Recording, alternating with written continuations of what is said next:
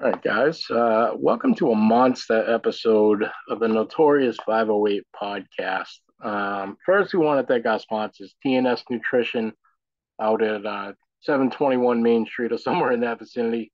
Um, these guys have helped us out. They helped one of our athletes out, just a good friend of mine and a solid business, period. They've survived through COVID, everything.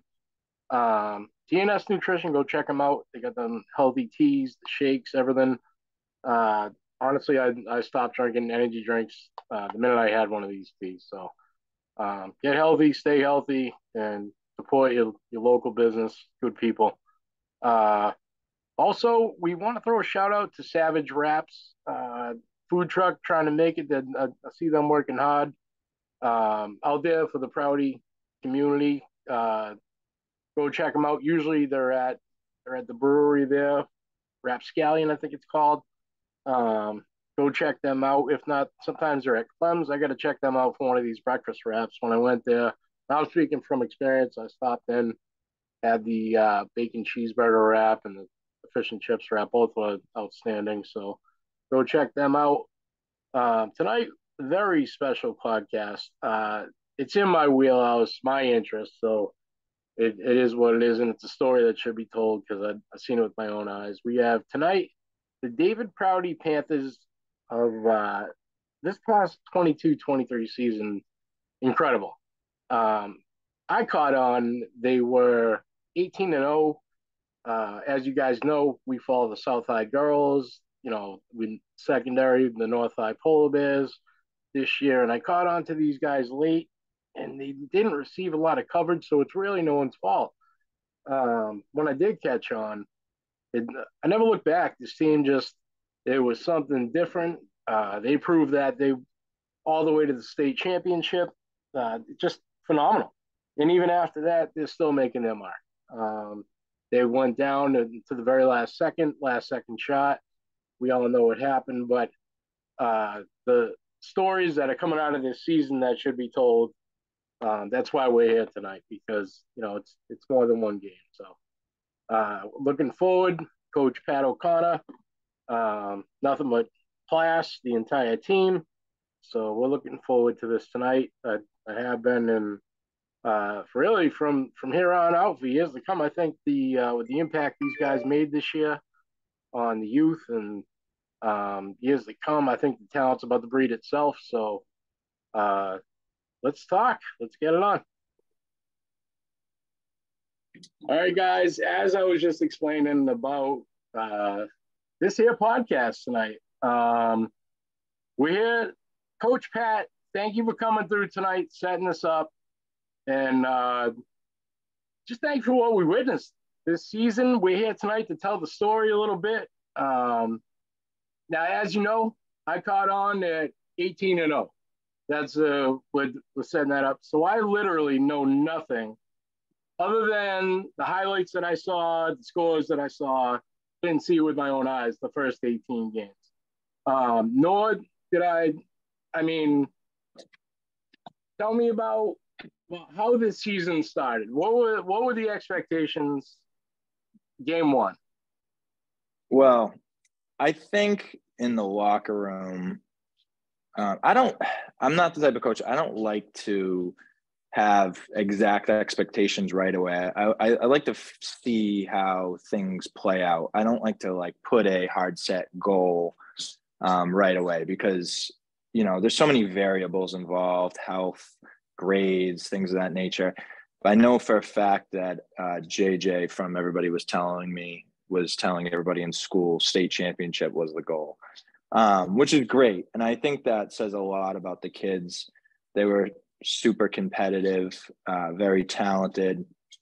And we had a great season last year. We won 15 games in a row. We lost in double overtime in the round of 16.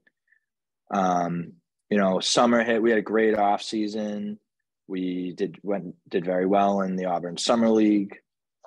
We had a lot of guys step up, get better throughout the summer. And then Cam Hoekstra and Tyler Patchen were not on David Prouty in 21, 22. So they transferred, Cam transferred midway through the summer, and Tyler showed up actually the second week of school. So there was a lot of talent in the room, obviously. And for me, it was more of a question of how is it going to fit together? And we just, again, speaks to the kids, how great of a group of kids they were. I mean, with all that talent in the room, things can go one way or another, but they wanted to make it work. And a lot of the kids made a lot of sacrifices. And, my favorite part of the season, I mean, not my favorite, but one of my favorite parts of the season is we took it to the end. We were a very close group. We loved practicing together every day. I think the kids, even the day before the state finals, it didn't feel like we were practicing before the state finals when they were competing in practice because they still wanted to beat each other. And being able to have the maximum amount of basketball played in the MIAA for our school, for the kids, was amazing. Obviously, we, came up a little bit short in the state championship, but, just taking it as far as it can. And that was together. And for them, they'll remember that for the rest of their lives. There's no doubt. And it was noticeable, like I said, from minute one while walking into that gym. And the first game I saw you guys was the clock tournament. And I'm walking in now. I do my podcast. I got deep in the basketball shows with North and South. And my friend Sara Petrozzi, she kept me informed and was telling me about you guys, but the story that needed to be told, I didn't see until I saw it with my own eyes. Like the way your system, just the way you guys were close knit, the way those guys break away from the huddle from second one, from tip off, the way they pick each other up off the floor, it was amazing. And I'm going in looking for Braeden White because I saw the 1,000-point. He was talked about online in all the podcasts, the local podcasts and everything. But then I come across, and here it is. It's handy. I told you, the earbud. I'm hearing Fournier all night. I'm hearing, there he is. There they are right there, responsible. I'm hearing that name all night. I'm hearing Alan Fournier. So on my video, that's the story, everybody. I'm saying this kid's got, this is the game right here. This kid's doing his thing. But also, I've never seen a player like Braeden live with my own two eyes. The space he gets away from people is just incredible to see. And also, I'm going in there because Sara sent me the video of JJ's dunk. So I'm watching JJ. He's just a defensive force down there. Then you got Cam on the outside. The offense literally was just, and I seen you guys, you burned it up first couple games. I think you put 95 in that game against, what was that, Pacific Rim or whatever that was. So yeah, I caught you guys on a hot moment, like initially, but there was something different. There was just something different, like it's muted. Just the atmosphere, you know what I mean? And phenomenal to watch the entire thing, from front to back from my end. So I knew something special had to happen the first game. The first few games, the first 18, not a few, but it was great to watch. I want to bring Braeden on quick. He's supposed to be out training tonight. We're going to find out, but I have specific questions for him. Braeden, I don't know if he's at his thing right now. We're going to start his video. There he is. Oh, man. Ladies and gentlemen, Braeden White, thank you for coming through tonight. I know, man, the hype was real. That's all I got to say. From minute one, the hype was real, but it's not like to what people think. You know what I mean? I mean, I've never seen anyone personally 40-point performance in my life, let alone record it, because you guys know I'm new at that as well right now. But also your leadership qualities were unbelievable throughout the year, and it spread throughout the team. It was infectious. You're an entire team of leaders right Thank you Um, very much. Unfortunately, I caught you on the ass end of your career. And, we're not going to, it's not, I mean, your high school career. We're going to follow you from here on out. But it was great to watch. And I just hope people realize, like, that you are a nucleus that's going to make any team work. And that's the bottom line, what I saw, let alone the physical aspect. You're just burning people out there. And it's awesome. I called you the wizard, bro, because it's legit magic. It was like legit magic. I don't even get it. I'm slow-mo. I'm watching these games 2 and 3 times in a row before I finish my videos. Just incredible. There was too much to put into each one. I wanted to give the other guys their due too, but I could make every video could have been highlights of you. But congratulations on the season. It didn't end the way we wanted it to end. It's still a win in my eyes. It is like there's kids out there want to be, like I said, coach, the next Braeden White. He's out there in his driveway shooting right now. You know what I mean? And you had that impact, as did the team. And then from here on out, you guys changed the entire like mojo out there. It's great. So congrats to you, my man. Now let's get through a couple questions. I know you got to run. Yeah. What were your expectations before this season? I know this was your senior season. You also come from this asterisk kind of career of you guys kind of got hosed because of COVID through the years. So, it's more than that. What were your expectations, before this season? Before the season, my expectations, I wanted to get to the Clark, win the Clark, and to be able to do that was a great experience.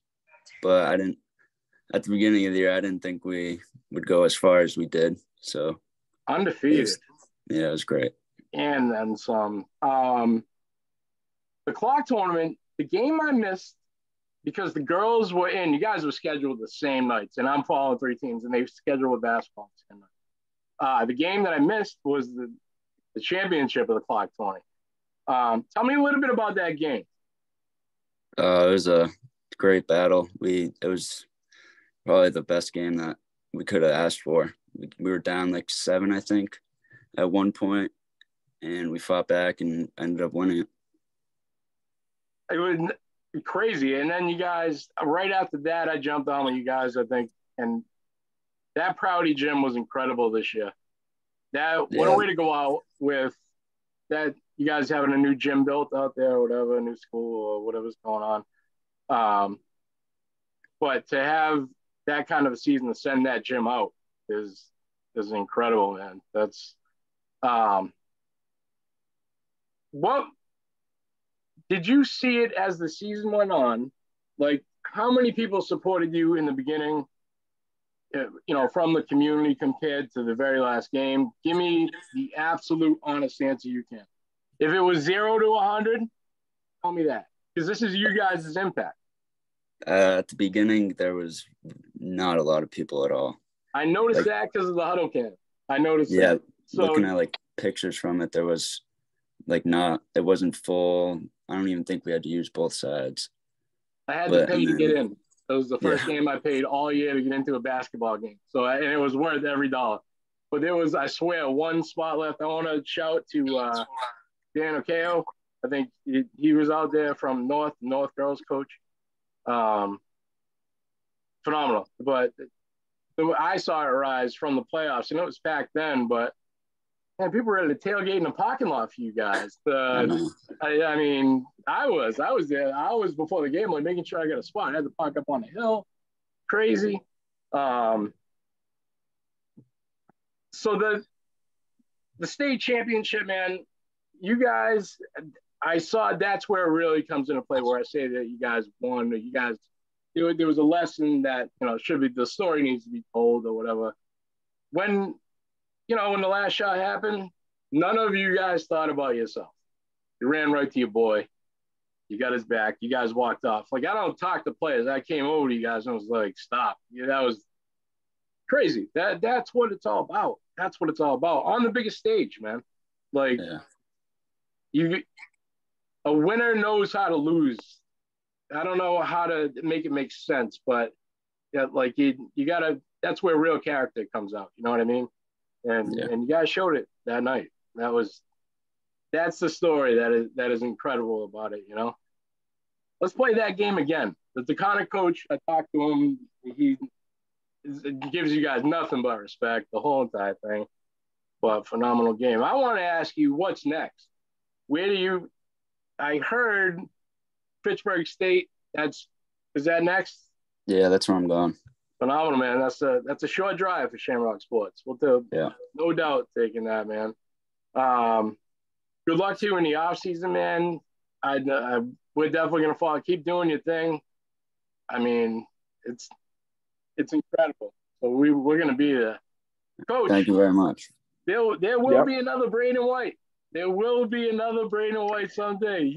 Out there. That's right. That's right, because that's how he's going to pay me back. He's going to train the next Braeden White. That's what I'm talking about. Yes, absolutely, man. So we're gonna bring Alec on. Now this is the part of the story that not a lot of people know, but we'll do it. I think Alec.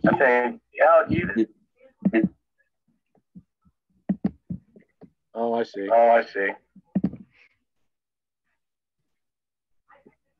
There he is.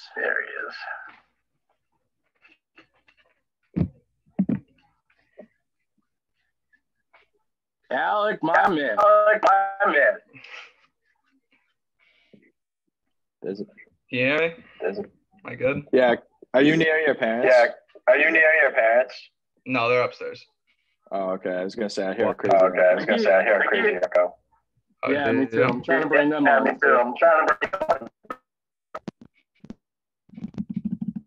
That better? Yep. That's good. Perfect.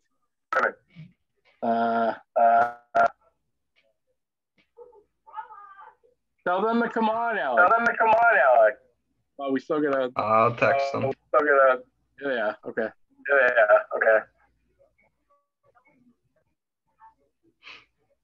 Whose echo is that, Pat? Is that you? It might be mine. I don't know. All right, hold on. Let me mute.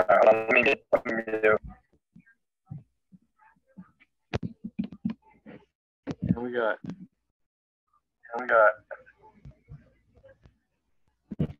You guys have no audio, Paul? No, we're there. Oh, you're there. Okay. We're upstairs and he's downstairs. It's an echo. Oh, you know what? I think I'm gonna have to stay muted.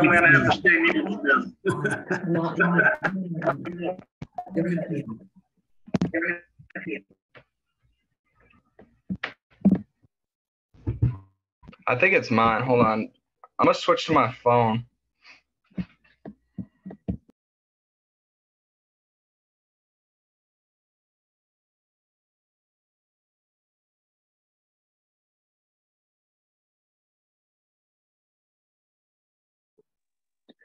While we wait, I actually don't know the Alan Fournier story. Could you tell that? I can actually. Yeah, it's funny. It's all right. So he's off. So all right, Paul, you come on. I know, Paul, you weren't the. I'm here. All right. So when I first came in there, I'm in with the earbud all night long. And that's all I heard. I noticed Alec right away because the way he plays, it's like, I hate to raise the bar, man, but it's like Luka Doncic or something like to that nature of his game. So I noticed it right off the bat. And I'm looking for Braeden, like I said, and I'm looking for JJ, but I noticed Alec right off the bat. And I'm hearing in my head, Alan Fournier with my earbud in all night long. To the point, I put it on the video. That's how I spelled it on the video. But the next day, Paul, who I've never talked to him, I know of him, but he said, "Thank you so much, but it's Alec, not Alan." And my message box is full of people saying it's Alec, because he had ties with Diego, he trained with Diego and all that. Like, man, this is like, he's got to be. And at that point, my editing skills, it just took so long to redo. All I said was he's gonna have to be Allen for now, like for one game only. So, but the rest of the man, I think that was the first game. I think that was out in Oxford, was it? Was the first game of Clark? The very first game of Clark. That's all I kept telling. I was like, man. And then I'm noticing, like, he's right there to dunk. I think that was our next like conversation. I'm watching this kid leap all night. I mean, he's smooth to the rim. That's what and you notice because I put it in slow-mo every time. He's smooth to the rim and he's right there. I think it was you, Heather, that said something about dunking. I was like, he's right there. So we got to get that going. We can't have JJ being the only guy throwing down out there. So I guess he did it the other night. He did. He said he did it the other night. He can. He's there. He was there a couple times this year, but the lane is all, safe basketball is always good too. But if you're up, you know what I mean? Coach doesn't want to hear this. I know this. And keep in mind, I'm looking for views. I'm looking for a dunk. So, but Alec, you can hear, you're in. Do I sound better? Yep. Yes. There's no echo. That was it. So I was just telling them the story, man. I was hearing Alan all night, and it was so hard for me to edit. I couldn't. You had to be Alan just for that video. So if anyone asks you, blame it on me. But congrats on this season, man. You guys, I was just telling them, I like your game. You're one of the first ones I noticed when I went out there. I'm happy that you're kind of, we're not going to shout out names or titles or anything, but you got to lead that team next year. You and JJ, Tyler, you guys, you have all the pieces still there. I'm excited to see it. The leaps, you're right there. Everything, man. And it was good to see you get a little tacky this year because you got a good demeanor on that court, but that picture I got of you guys staring that kid down that gave you the shove there and all that, you guys got to have that toughness too. You guys came together as a team. That was my favorite picture of the year of you guys. So what were your expectations before this season? Was definitely to make it to Clark and just be able to play in that atmosphere. But we also wanted to go really deep in playoffs and just have a good run. It definitely was not undefeated, but we would always like joke around saying we're going to go undefeated before the season, like in the summer. I'll tell you, man, a dream season, you know what I mean? And the trophy is not what it's all about. We all want to win the trophy, but what you guys accomplished is far more than any piece of hardware out there. Phenomenal, man. So we have a background there that also nobody knows. Heather, I used to be neighbors with your parents. Nobody knows that. Spencer, I'm adopted, but I grew up not grew up. I think I was there until I was like 2. I think, Heather, your family bought the place across the street. Mm-hmm. And man, I'll tell you, Bay Path Road, right? That was the old farm road. And man, it's funny, I got a video that people aren't gonna believe at the end of this. You used to dance, right? Mm-hmm. Yeah. So you had like dance recitals at Prouty and all that. Yeah, I think I danced with Nicole. You did. You did. I think, I can't remember. It was so long ago. What if I told you I invented karaoke? Yeah. I remember there was a recital way out there. I'll show the video later, but it'll be funny. But so my nucleus out there in Spencer isn't, totally, it wasn't cold. You know what I'm saying? So the kids, man, you guys all know Javen. Yes. Javen Petrozzi, Sara's son. We're gonna bring on Aden. Aden, I think you're there. I'm gonna let him start his video, I think. So give you a little background with Sara and myself. I started coaching her oldest son, Jace, in 4th grade. So I knew Javen and Jarek when they were in her belly.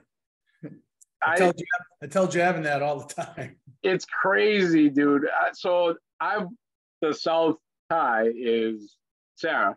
She's, she, like you said, her kids, they're like all, when they were born, they were all like carbon copies of each other. They look exactly the same. They're like twins. They've grown up and they branch out, but it's so funny, the DNA out there. But you also have ties with Diego. Yes. Right. So that's the other thing I wanted to ask you, Alec, because he's spoken very highly of your training. So what is it? How did Diego influence your early basketball days? He always just told me to be my best self. Did he yell at you? Because he's tough, man. He's a bully. He is. So he speaks very highly of you, which Diego is it's the coaches, man. I give you guys credit. The way, Pat, we got to turn you on. I think he's been off. Pat, you back? Oh, no, I'm good. No, I'm here. You good?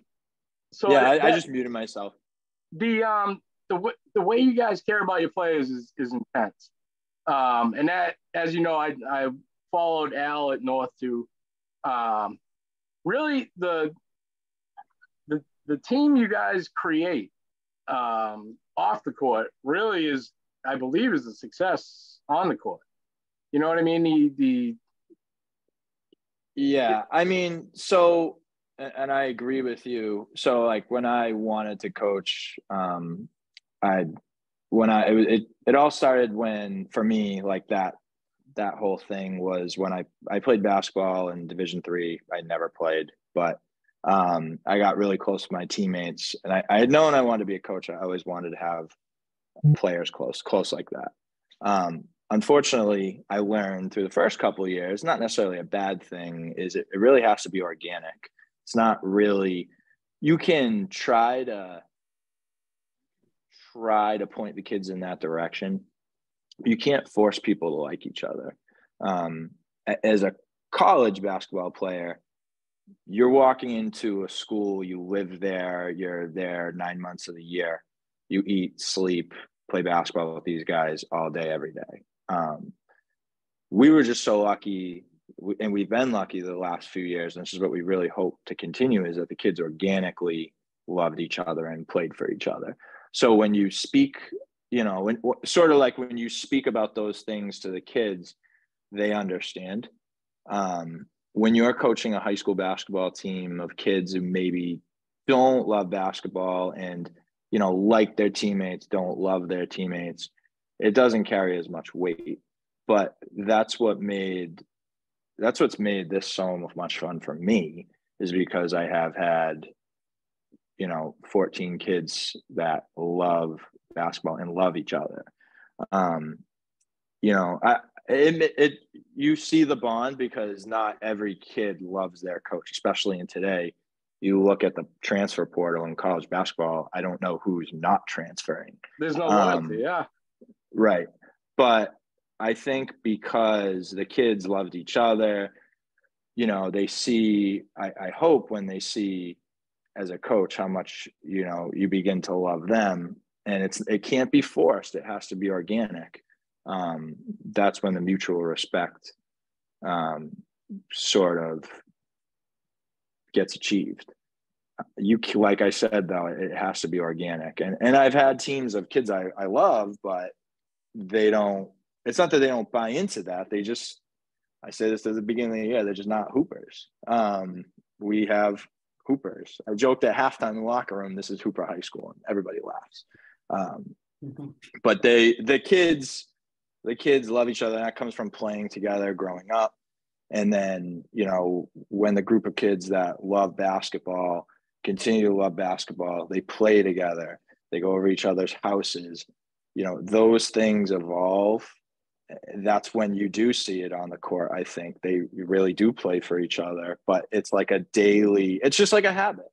You can't teach habits. You can't just say, oh, I want to do this without putting in the work. You have to put in the work, but the kids are putting in the work with each other without feeling like it's work, because they genuinely love each other every single day. And that's what, we pulled in a lot of younger kids this year. We're really hoping.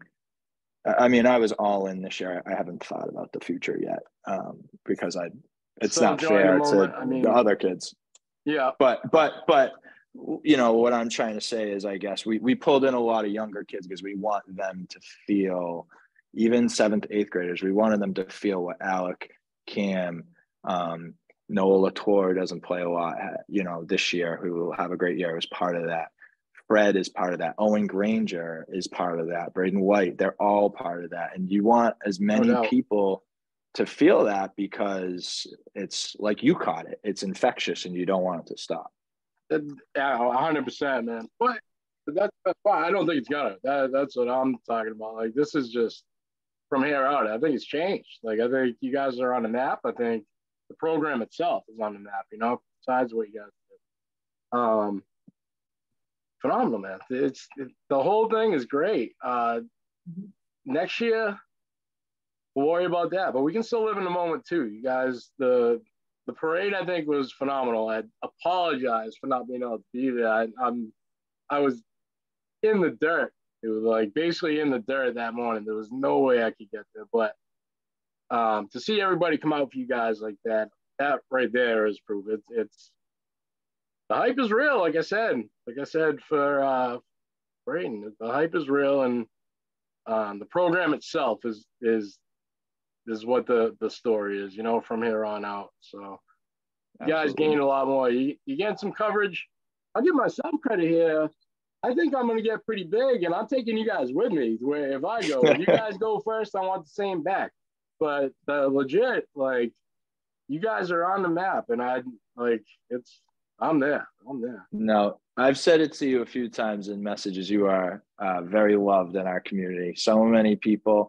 I'm surprised you don't have hundreds more requests for the Shamrock year, because, like, someone that just works at the school, asks, "Hey, where did JJ get that sweatshirt?" They walk into our practice for 2 seconds. Like, you're doing very well. I look at the thing is, I never wanted to be like, I never wanted to start a business selling shirts or anything like that. You know what I mean? I'm in sports. I'm in the game. I love what I do. I'm just not I was in sales before this. I don't want to be that guy again. So it's people are more than welcome, but it's means a lot. People that support too. You know what I mean? That's what comes from it. And I'm delivering these to people that I haven't seen in years, and that's what keeps me going doing it. But I don't know. I'm looking for stories. I'm looking for good sports stories, and you guys fit the mold. Like, now, when I first got there and everything, there's more coming. There's a lot more coming. I didn't even get to go through all the huddle videos. Like, all of that footage is amazing. What you guys did that should be in every school. That's going to come up eventually too. I want that to be. I know you guys have a lot of help out there, but basketball is different now. It was dry to me for a few years and everything, and we got a lot to look forward to. We definitely do. Guys, we're going to take a break for a commercial. I'm going to post the link one more time. JJ, I'm going to bring you back on, because obviously you're a big part of this story for Shamrock Sports. Did you get the there he is. Aden, you got to unmute. We're going to bring you back on in a minute. And we'll bring Alec back on. So that's all right. So we're going to break for a commercial. Coach, can you send JJ, Aden, and Alec the link, and I'll get you guys for 15 more minutes, and then we're done. Is there a new link? Sorry. Yeah, I'm going to message you the new link right now. And you know why? Okay. The best part of this is because I only use free Zoom, and they give you 45 minutes. I don't. Okay. But I'm going to send you the link, so we'll get right back on. Aden, I'm trying to unmute you. It wouldn't unmute. Don't worry about it. I'll You good? Oh. Definitely come back on, guys. And Coach, you're free to go if you want to go.